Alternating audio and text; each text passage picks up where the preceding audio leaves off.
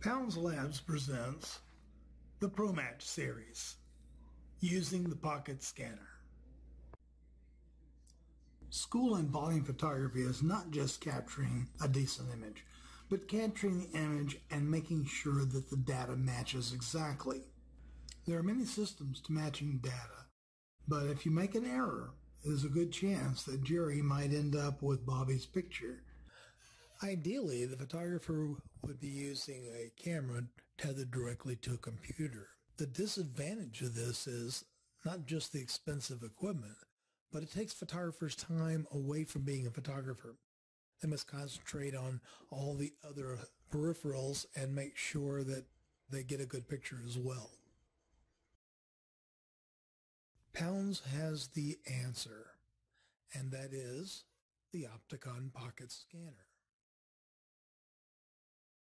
How does it work?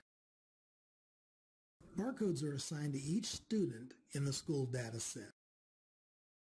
Barcoded camera tickets, camera cards, or labels are printed in advance of photo day. The scanner is synced to the camera by start time.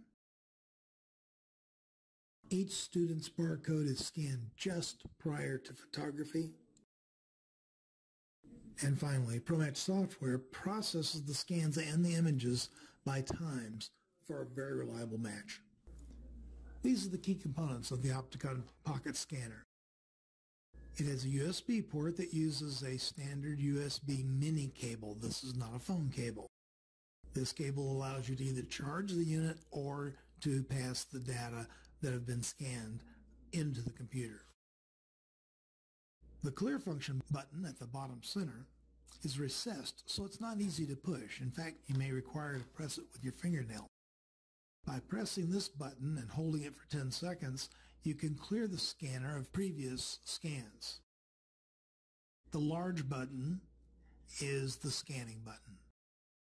And by pressing it and passing the scanning laser over the barcode, it will read the barcode, store it in its memory with the time it was scanned. LED indicator, when it's green, the scanner is charged. When it turns amber, it's starting to get weak. Just keep in mind that this unit can store and scan over 5,000 barcodes without needing a recharge. To fully charge this unit, plug the USB mini cable directly into it and either plug it into a telephone charger or a laptop or a computer. Just plug it in until it turns green. Once it turns green, it's ready to go to work. The way the Opticon works, when you scan a card, it keeps a track of the memory of the time you scanned it. When you put it into ProMatch, it will find all the images taken after that scan and assign them to it. So if you scan a barcode and you take 30 pictures and then you scan another barcode, all 30 of those images will be assigned to that first barcode. So it's a real good idea to make sure you scan every card as the kid comes to you. This is the ProMatch Sync card. It has a green side for sync and a red side for slate. We're going to use it to sync the camera. This will tell the Opticon when we started, and a picture of it will tell the camera when we started. At the beginning of the day, the first step is to get your camera exactly right. Get the exposure and color right. Once you've done that, erase the memory card on the camera so you're starting off with a clean slate. Empty the Opticon of any previous memory by pressing the small button and holding it until we hear a beep. Now the Opticon is clean and ready to start. At this point, we will scan the sync card and take a picture of it as quickly as we can. So let's scan it and take a picture. At one time, it was required that this picture be taken within 1 second. You now have 2 or 3 seconds to work in. It's still a good idea to shoot and sync as quickly as possible with the goal of capturing the card immediately after the sync. Now we're ready to shoot a slate or a start slate, and that's done with the slate side of the card. Step one of making a slate is to scan the slate card. We take a picture of the slate. Hold the slate directly over where the student is going to be. That way it'll be clear and easy to read. From this point on, you'll scan cards from the students and you'll take their photographs. One of the biggest mistakes people make when scanning and using the pocket scanner is forgetting to scan. The way to keep from forgetting to scan is quite simple. You put your thumb on the button to do the scanning before you meet the child. So as you walk up to the child and they hand you their card, you confirm who they are. Tommy, what's your last name? White, very good. And as soon as you confirm who they are, you scan it. This guarantees that you have captured the card before you photograph the child. Do not let others scan for you.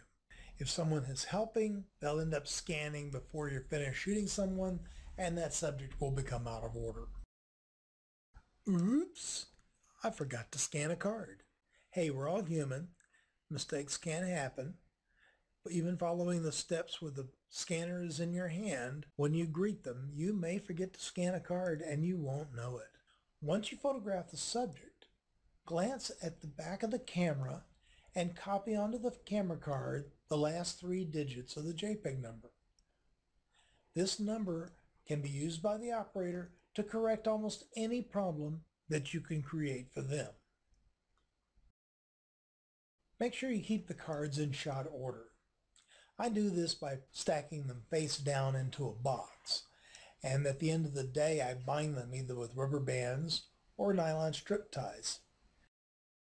At the end of the day, you want to take another slate. This shows the operator back at your office that the last picture of the day has been taken. When they see the picture of this red card, they'll know that they got all the images from your camera. So I'm going to scan it and take a picture of it.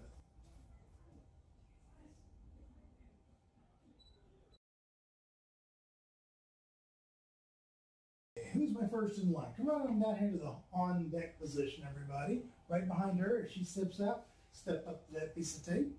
Here we go. I'm going to take your card from you there. Okay, Crystal, what's your last name? Kinzer. You are correct.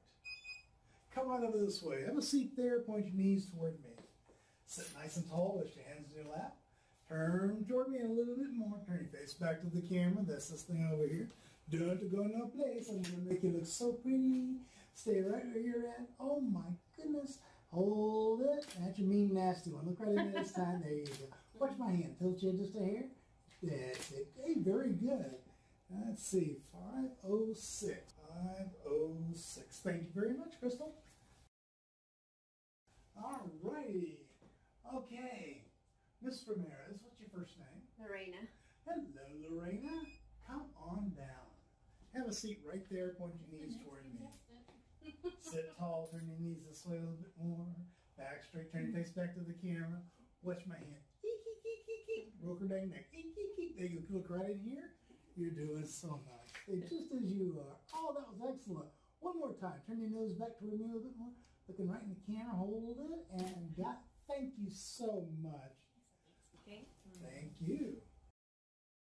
508. Who's my next victim? Come on down. Well, howdy do.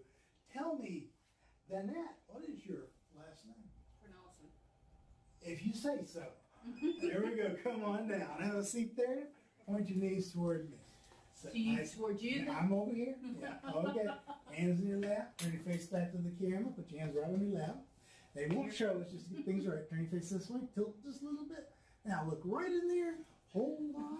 Happy, happy, happy. Too much tilt. Bring it back a little bit. Bring it back. Too much tilt? There you go. That's it right there. Hey, that was a great shot. One more. Looking good. Oh, I think you blinked. One more time. Hey, excellent.